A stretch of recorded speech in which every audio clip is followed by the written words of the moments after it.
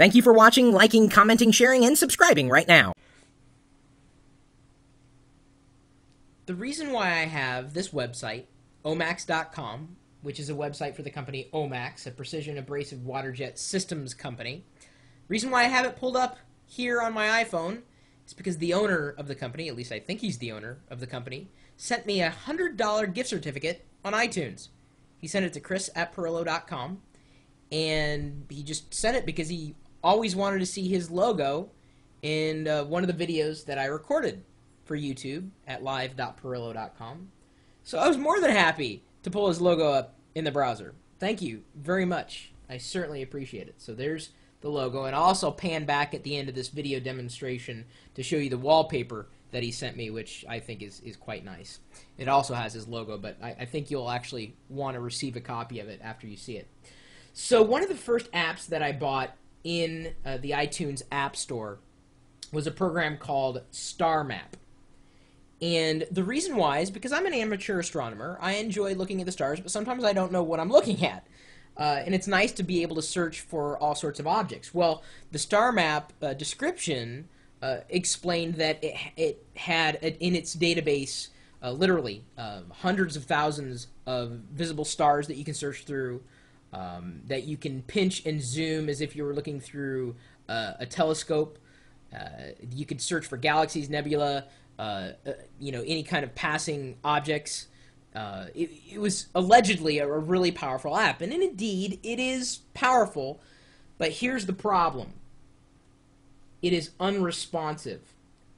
As far as I'm concerned, this app is virtually unusable. It is so incredible. I am like literally scraping my finger across this application, and it is not responding.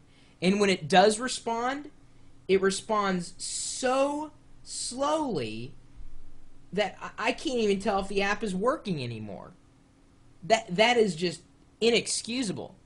And for $12, I certainly expected a lot more. Now, granted, I didn't spend hundreds of dollars on it, but still, I mean, for an application to behave like this is just absolutely inexcusable.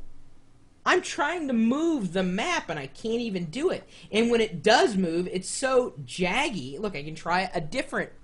It's not moving. It's just not a very well programmed app at all. And here's another thing that it does. Now see, I'm trying to go home. It locks everything up. The options are down below and you can scroll a little wheel. I tried to identify my position, and granted, this doesn't have a built-in GPS, but it does have an identifier to be able to geolocate according to the local access points, or certainly my location on the cell towers. And there you go. There's a reboot. It's just not a good app. Unresponsive, slow. The UI is rather kludgy. It doesn't do everything I would have expected it to do, certainly not in an intuitive way. I know there are now other astronomy applications available on the iTunes store. Others have been rated higher than this particular application. Had I seen a video review of this particular app on the iTunes store, I would not have purchased it.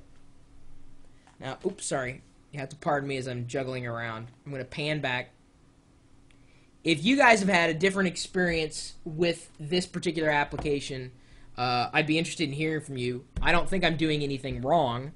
It would have been nice, and I'm hoping to see that they improve the app over time, hopefully real quick, because it's completely unusable. A lot of features in there, but they're so kind of lost. You've got like a built-in flashlight, and you can turn on like night vision or like a red light, but that's not on by default. It's got a lot of information, but it's just slow. I mean, it's just ungodly slow. It's got a city search, like where it can try to find you by city. Seattle wasn't in there. Seattle wasn't in there. I mean, for $12 in the App Store, that's a lot of money to spend. And considering that the app that everybody's raving about is $9.99, $2 less, and everyone says they would have bought that had it been released before, had they seen it before. I guess the long story short is, wait till you see a video review of an application in the App Store before you buy it. Just wait. Screenshots do not tell the full truth. Wait for a video review. Wait until the app has been out at least a week if you're going to spend money on it. Don't really pay attention to a lot of the reviews that are in the App Store because you don't know who's really writing them. Look for balanced reviews, and more importantly, look for people who have reviewed it who are outside the App Store. Look for the video reviews from independent sources. Another thing that I would have appreciated more from this particular utility is waiting until there were more astronomy apps available before I decided to purchase. And I should have done that. So there's just some tips for you, probably 3 or 4, if not 5 useful tips if you ever want to buy anything or are going to buy anything through the iTunes App Store apps for your iPhone or iPod Touch. But again, I have to thank these guys over at omax.com. This is the wallpaper that he sent. Isn't it kind of neat? The Omax logo is right in there.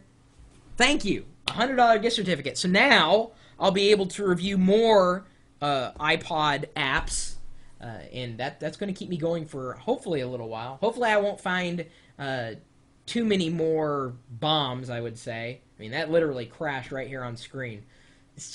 It wasn't a good app. This is another thing I'm hoping the App Store will be able to do is provide better revisioning so that I can see when an app has been updated. Like in the App Store, like has a new version been released? When was the last time it was updated, etc. Right now, the App Store does not show those details, which is kind of needed for this type of app. I mean, normally, like with a television show or a movie or a song, it never changes. But an app is going to evolve. And Apple needs to do a much better job at surfacing the details of an application, making it, more likely that I'm going to purchase an app that has been revised. If I tell you, if this app doesn't improve quickly, I am going to give it like 1 to 2 star in the App Store, and I'm hoping that other people are going to pay attention to that. But now I've passed along my tips. Maybe I've saved you $12 if you were looking to buy this. Don't. At least not right now until you hear from me again on it.